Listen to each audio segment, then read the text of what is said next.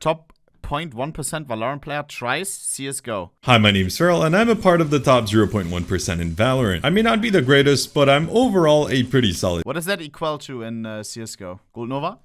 player. So today, I was curious to know what would happen if I started playing CSGO, since usually it's CSGO players trying out Valorant. So yeah, here's me trying out CSGO competitive and giving you my honest opinions on the game as a Valorant player. A really nice change I found was that you could actually pick maps in CSGO. Ah! Valorant can't choose. Oh my god. Chat, imagine you get thrown into the hot water and you have to play a map that you don't like. And then if you leave the game, right, you get banned, or? Go, which I'll admit is a really good feature that Valorant does not have. I did find the settings a little overwhelming because I was put in front of so much information. We did manage to change all the necessary things and we went straight into our first game. That is fair. There is a lot of junk. I as well sometimes get too overwhelmed with the settings. I have to keep it real. And especially things hidden behind the console, like a jump throw bind that you only have to know about by browsing forums and stuff, or people tell you, yo, you need to have a jump throw bind for this. What is a jump throw bind? Hello? Like jump plus throw, and that will change with CS2. Actually, good change. And instantly, another thing that we don't have in Valorant, a little warm up while we wait for players to load in. So it was a great place for me to get a feel of the weapons in this game. The CSGO shop was also pretty different and a little bit confusing at the start. Shop. No. Wait, you got a kill. Wait, how do I jump up there? This box was how. My first time climbing this ladder, I kinda got stuck for a little. Wait, how do I get out? Yo, he's actually trying it for the first time. Oh.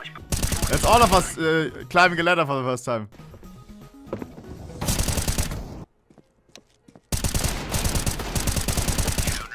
Top 0.1%. I do need to specify that these are most likely not good CSGO players. Also, you'll see me turn away from all the nades because I don't know which one is which.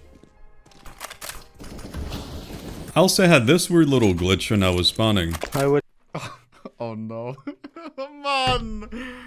Bro. This game has been around since 2013. How is this still happening, bro? What the hell? I'm flying. Oh no. This is a bad look.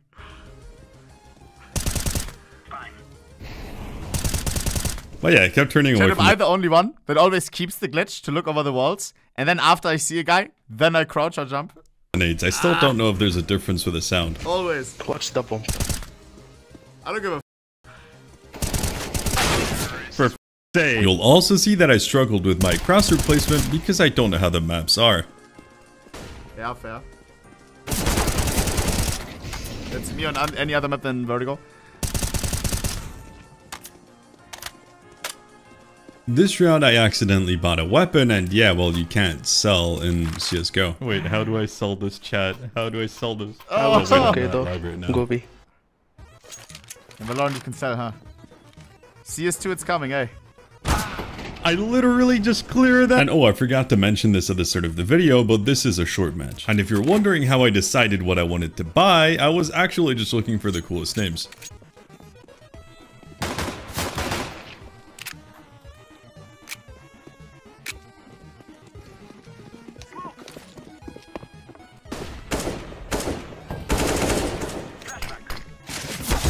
Yeah, okay, this was a mistake. It's actually playing good though. I'll be honest, I wasn't satisfied with my performance the first game, so I decided to go again on the same map, because now that I would know it a little bit better, it would be a lot easier. Surely. And I gotta say, there's nothing more unsatisfying than taking damage from grenades in CSGO. Why? Do they do a lot more damage in Valorant or? Since I was spraying so much these games, I decided to try to tap fire. Blood thinks he scream. Also, is that just me, or why does everybody in CSGO have a microwave for a microphone? Go, go.